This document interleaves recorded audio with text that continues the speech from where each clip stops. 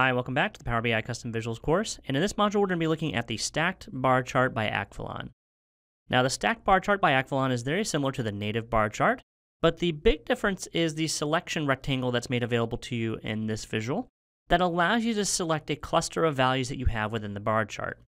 It's very simple to configure, very easy to set up, but again, that selection rectangle makes it much easier to do cross-selection with other visuals that you might have within inside of your chart. You're going to see that in our example that we're going to do here in a few moments.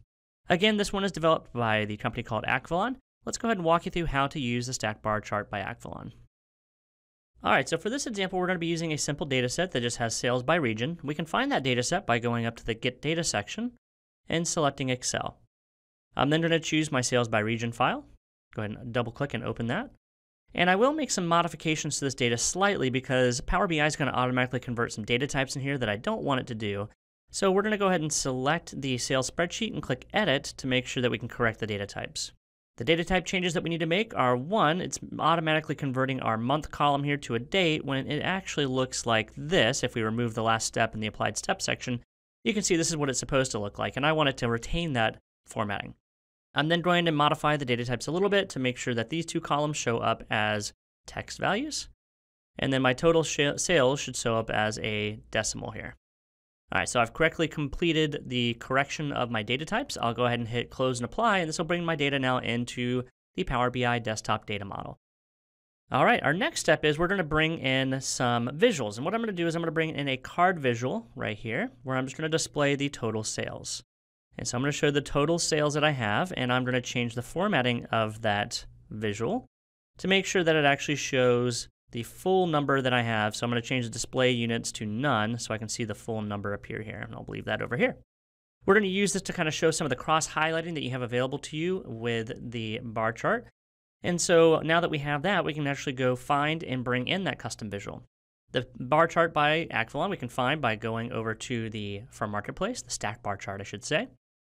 And once we select the From Marketplace, we can search and find, just by typing bar chart, that there are several options already available to us, including the stacked bar chart by Akvelon. That's the one we want in this case. So I'm going to go ahead and add this visual to our design surface. First, I got to get it into our visualization pane on the right-hand side. You can see it appears here now. And once I select that, I'll make it take up a large section of the screen so that way we can configure and work with it. And what I'm going to place inside of this visual is the fields that we have from our field list on the right-hand side. So I'm going to put something like the months to show up on the axis, the region to show up on the legend section, and the total sales to show up underneath values. All right, so we can see the chart returns back. Now, one thing I would like to see an enhancement done on this chart is the ability to change the sort order. Right now, the way the sort order works on the chart is it sorts it descending from your measure value or the value you have in the value section. And in reality, what I might want to do is actually sort it by my region that I shouldn't say region, but by my month that I have here. Unfortunately, everywhere you look where you would normally find sorting features, that's not possible with this visual. So that might be an add-in that you see at some point. All right, now some of the things that we can do to this chart, again, is the big piece is the selection capabilities. So if I were to select and hold down my mouse, I can drag and select certain values, and based on the selection of those values within inside of the stacked bar chart, you can see they also filter other visuals that we have on our design surface. So I can select as many or as few as I want, and you can see every time I do that, it's going to add additional values into my card visual that happens to be on this report as well. So that's the big key element that you get with the stacked bar chart that you don't have with the other visuals is that selection rectangle that allows you to do filtering. Now beyond that, there are a few other things that you have available to you inside the stacked bar chart by Akvelon. You can find them by going underneath the Format section. If I go over to the Format paintbrush over here on the right-hand side, you'll see there is a selection Save Settings. A little misspelling there, it looks like in the visual. The only thing that really appears here is whenever you highlight something, you'll notice those values appear and show up in this Object section. Nothing really that you need to do there, but you can just note that you can see what the selected values are underneath that section there. You can also find underneath the Data Color section, you can modify the colors that are being used in the chart. So if you wanted to change those, you can certainly do that by selecting one of the colors or one of the values and then adjusting the color that's used for it. That's up to you what you'd like to do. So if I wanted Canada to be purple, I can make a change right there and do that. A little bit further down, underneath the Legend section, if you turn on the Legend section, it should be on by default. You can change the position of the legend. So if you don't like it being on the top, you could move it to the right, for instance. And so it appears on the right here if you wanted. You could also make it show up in the bottom or maybe the right center. Maybe that's a little better. You can adjust the text size of the legend, so I can bump that up a little bit. And I can also adjust the color to maybe make it more of a pure black color so it's a little easier to read, perhaps. That's the legend. So let's move down a little bit more underneath the y-axis. You can also change the position of the y-axis here if you wanted to. Right now it's on the left. I can move it over to the right, which unfortunately goes on top of or underneath my legend that we just created, so I'll shift that back. You can also change the color if you want to make it a little bit more easy to read. You might make it a pure black color there, and you can bump up the text size here as well. You can change the font type, and you can also change the width of each of these as well here.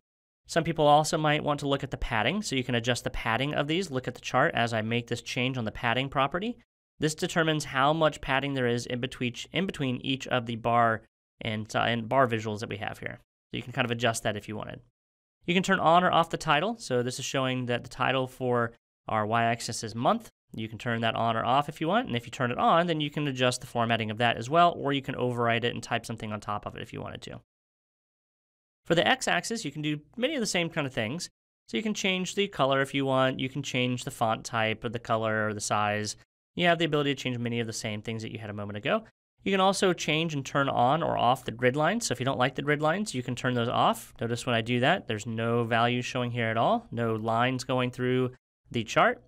And you can, if you wanted to, you can actually change the grid width. So you can bump up the stroke width here if you wanted to some. And you can also change the stroke type. So maybe I make it a dashed line instead of a solid line, and maybe I want to make it more of a pure black here. You can do that as well.